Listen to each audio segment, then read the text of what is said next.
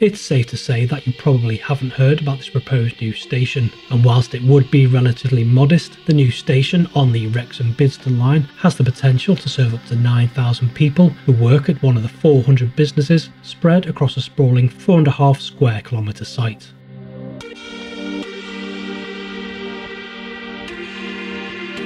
People have been talking about building a station to serve Deeside Industrial Park for over 15 years, and plans have since been drawn up to build a new station adjacent to the A458 Weybridge Road, which would be within walking distance of Shot and Paper, Park Adfer, Great Bear and Toyota, to name just some of the more well-known employers that would be close to the proposed new station. Transport for Wales has been developing plans since 2018, and by 2021 the plans had reached Stage C of TfW's Plans for Works process, which is similar to Network Rail's GRIP process. Stage C is roughly the equivalent of GRIP Stage 4, which involves preliminary design work. The original estimated cost for the station was around £15 to £19 million. This would have delivered a fully accessible 2-platform station with lifts and stairs, as well as potential for a 200-space car park and facilities for shuttle buses to turn around.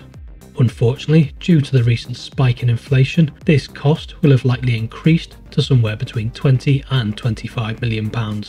I know this cost must seem staggering for a relatively simple station, but this seems to be the going rate for an accessible 2-platform station these days. But even with the high cost, I and others believe the station should be constructed, and I would go as far as to call it a no-brainer.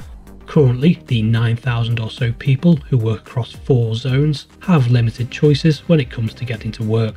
People in Connah's Quay and Shotton do have access to shuttle buses, but the only practical option for people from the Wirral to get to work is to drive, which just adds to the congestion on the busy A550 Welsh Road and A494.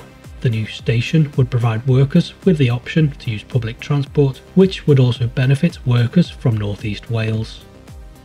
Although there is already a station located relatively close to the industrial park, it is not particularly convenient and is currently only a request stop. Before the new timetable was introduced last year, only a handful of services a day stopped at the station.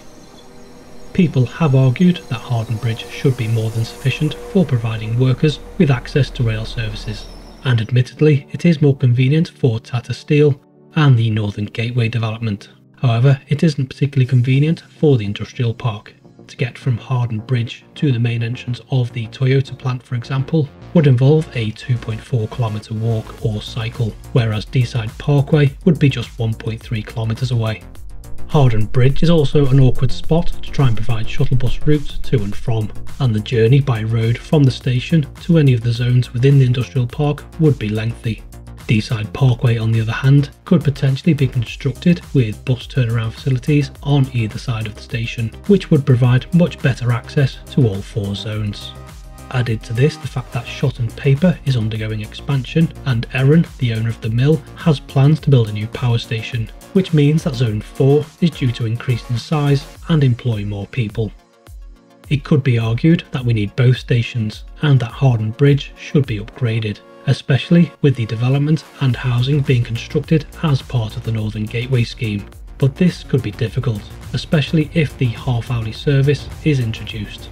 The end-to-end journey time on the Wrexham-Bidston line has always been tight, which became all too apparent last year when the Wrexham-Bidston rail service fell apart, with Class 230s and Class 197s which work on the route unable to achieve a sub 60-minute journey reliably during the autumn and winter. This is the reason that the frequency was increased to 45 minutes, which actually improved reliability. I've recorded a separate video about that, which is worth watching, so I'll leave a link in the description and a card in the top right corner to that video. What this means is it will be difficult to add extra stops without speed increases, which would provide more headway. But even with speed increases, if the half-hourly service can be introduced, it could still potentially mean choosing between stopping at Harden Bridge or Deeside Parkway. If that were the case, I would certainly argue that there is a much better case for building a new station and stopping all trains there, rather than the new station being a request stop, which would ruin the business case, which already seems quite marginal. Unfortunately, due to the high cost, the government does not currently think that the station would provide value for money, and has so far refused to fund the new station, even after 2 attempts to bid for levelling up fund money. But with the industrial park continuing to grow and congestion only getting worse on the A494 and A550, I would argue that the station should be constructed, and the only way to reduce congestion is to improve public transport in the area, which is especially important given that the upgrade of the A458, otherwise known as the Red Route, has been cancelled. The station could also act as a parkway in future if the service is increased to half hourly, and especially if one day we see through trains operating to Liverpool. If this were the case, it could become a more convenient station for people from Flint and arguably the northern part of Connah's Quay to reach Liverpool. The term parkway has however recently fallen out of favour, but whatever the station is called, be it Deeside Parkway or just Deeside Industrial Park, I and others believe there remains a very good case for building the station, and I would encourage others who also agree to make the case, perhaps by contacting local politicians and business leaders, or if you'd like to know how you could get more involved, then head over to the Wrexham-Bidston Rail Users Association website, to which I'll leave a link in the description. Just before I sign off, I'd like to say a big thank you to my Patreon and YouTube supporters who help to make videos like this possible. If you'd like to consider supporting the channel, there are links in the description, or if you're watching on TV, search Rail Focus Patreon.